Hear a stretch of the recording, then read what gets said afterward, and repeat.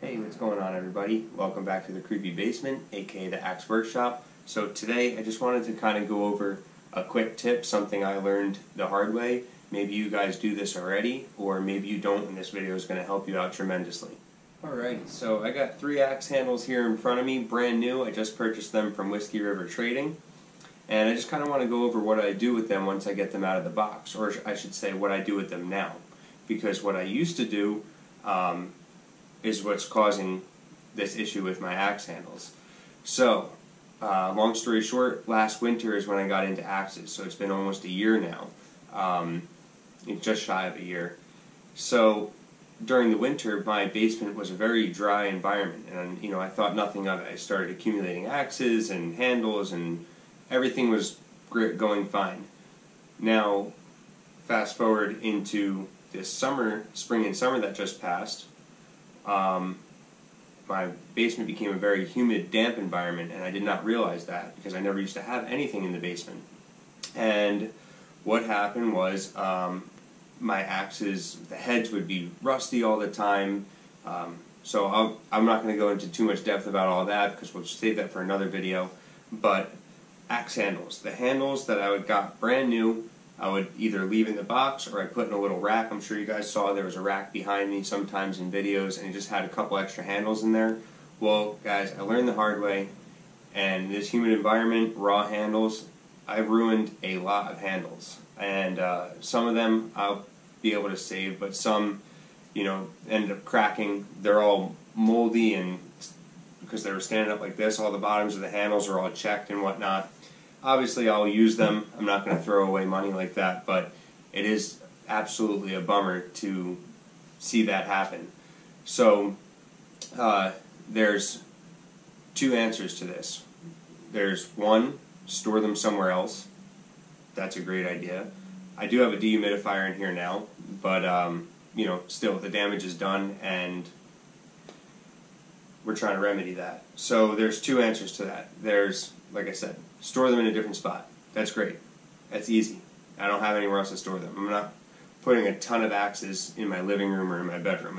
I'm not going to do it. 2 is what I'm about to show you. So guys, very simple. It never dawned on me, but all the handles that got ruined were 1, close to the ground, meaning sitting in that rack, and 2, they were not treated. Raw handles, raw wood. I looked around, all these axes around me. Obviously, you guys can't see the ones over here. All these axes, all the handles are treated with linseed oil, and they're off the ground, and not one of those handles has an issue. Now, the heads, that's a different story. We got a lot of flash rusting going on, but the handles themselves were fine. Now, the raw handles got ruined. They're moldy, they're checking, they're swollen. They're actually physically heavier because they have been absorbed with so much water.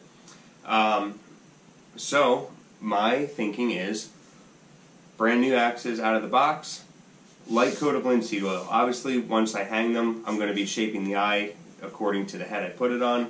But for now, versus the handles getting destroyed, light coat of linseed oil. I'm going to try to build something under the stairs, maybe like a little rack. That way I'm not leaning them, and I can slide them in. I don't know. I'm going to come up with something, but that's my theory.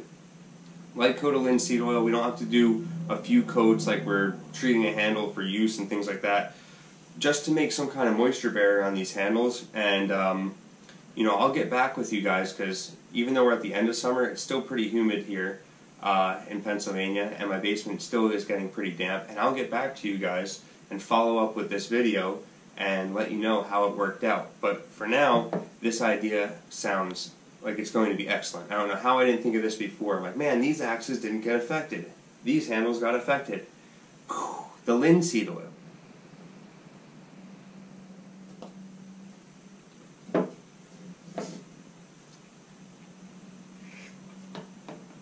Alright guys, same procedure as if, you just put a head on it and you were getting ready to use.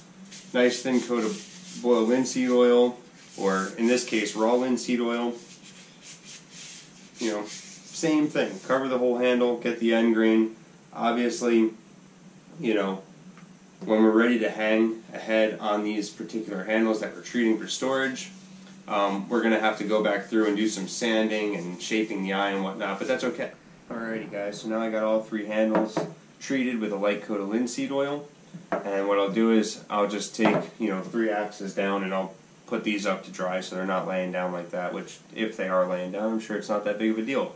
But to make me feel better while I'm at work, I'm going to hang them up. So yeah, hopefully that's the ticket. I'm pretty sure it is. Let me know too. I'd like to hear what you guys do. What do you do for storing your handles long term, or where do you store them? Are you putting them in your bedroom because it's a very controlled, environment as far as temperature and humidity? Or are you keeping them in your shed and you're going through the same situation I'm going through and this is going to help you out? I'd love to know. Let me know down in the comments. But now, we're going to open a box. I know box openings are boring, but I promise this one's really exciting. At least it's really exciting for me, and I would love for you guys to stick around and enjoy this moment with me. Alrighty guys, here it is. I've been waiting months for this, and to be brutally honest, I forgot about this for quite a long time, and then I received an email from Mr. Lane from Lammika Axes saying that my axe is ready to ship. So a lot of you guys might know Bushcraft Sisyphus from YouTube. He was one of the first channels I came across when I first got into axes and learning how to sharpen, and I've always been very fond of his channel. And then when I learned about Lammika Axes, I said, man, I got to figure out how to get one of these. And yeah, obviously when the time came around, I got on the pre-order and I ordered an axe. But guys, it's here. 6 long months, but it was well worth the wait, I'm sure. So let's tear into this thing and check it out.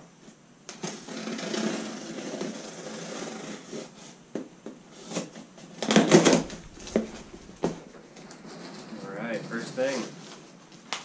Lammika hat. Absolutely. I guess I will be wearing this to work today.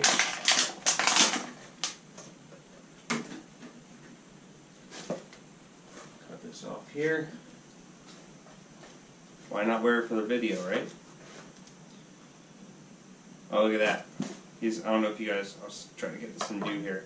This is the tag that's on the hat. If you guys know Lane and his channel, Bushcraft Sisyphus, you know he's a very quirky, awesome, funny dude, and it says, in a world gone mad, only axes make sense. That's very Lane-like, very Lane-esque, I guess you would say. So that's awesome. Thank you, Lane, for being you. Feel like Ricky Bobby, you know? Alright.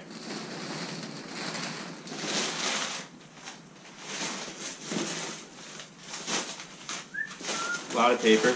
That's awesome. Very well protected. Packing. 10 out of 10. Look at that.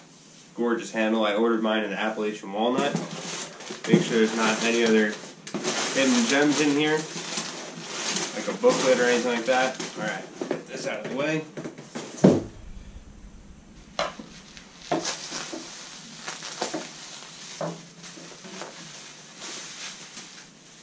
Holy crap. Look at that, guys. That is absolutely beautiful. So obviously you could tell I got the, I believe it's the Lightwork axe or something along those lines. I'll have to double check on the exact wording of it, but it's a 24-inch and I believe around a 2-pound head. Man, beautiful leatherwork. Absolutely. Oh boy. Look at that, guys. That is like a mirror polish. And if I know Lane, this is probably getting close to the danger zone, as he would call it. This looks wicked sharp, and it's got to be every bit of 17, 18 degrees. We'll get my gauge out here in a second and measure that, but man, just take that all in, guys. That's absolutely beautiful. Just a real beautiful piece here, guys. I can't wait to use this thing. Let's check this out on our little angle finder here. What do you think? Start at 20. Got some movement in 20. 17. It is 17.5 degrees. And if any of you guys watched any of Lane's videos, You know 18 and lower is the danger zone, guys, so we are in the danger zone. That's awesome. This thing is going to be deadly in some wood. Just, I feel like the camera's not doing this thing any justice. Guys, this axe is absolutely gorgeous. You almost feel bad using it, but I promise you guys we are going to be using this axe for sure. This is not going to find its place on the wall and just say, oh, I got a Lammika axe, but I don't use it. Guys, Lane and his small circle of guys put this together for people to use. This is an actual working axe. This is just badass. That's what it is. That's what it comes down to. It's just a whole lot of badassness in my hands right now, and I'm about that. And let's not leave out the leatherwork either, guys. It's simple, it's effective, it's beautiful, and I love the Oxblood red. I really do. Oh, look at that. So, let's see here. This head is stamped 374. This is, I'm assuming, I don't know if that's the 374th light forest axe, or if it's the 374th axe ever. But it also corresponds with the sheath. The sheath also has 374 written in it. That's really cool, guys. Something, you know, extra special that he does, and I think that's excellent. So, let's see if I can get this on. Nice tight fit. Obviously, I'm struggling a bit here. Guys, absolutely gorgeous. This is it. Lammika Light Forest axe.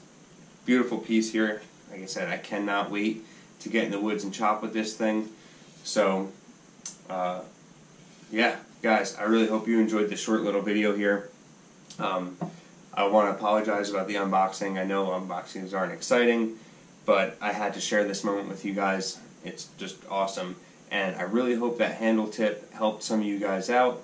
And like I said earlier, let me know what you guys are doing to store your handles or axes in general. I'd love to hear about it. But guys, until next time, thank you so much for watching. I really appreciate each and every one of you. And I promise this weekend we're going to get out and chop. I have something I'm working on behind the scenes a little bit right now. And we're gonna get out. Sorry, I'm just excited. We're going to get out in the woods, guys. That's where I'm going to cut it. We're going to go chop some wood. So thank you all for watching. Have an awesome day, guys.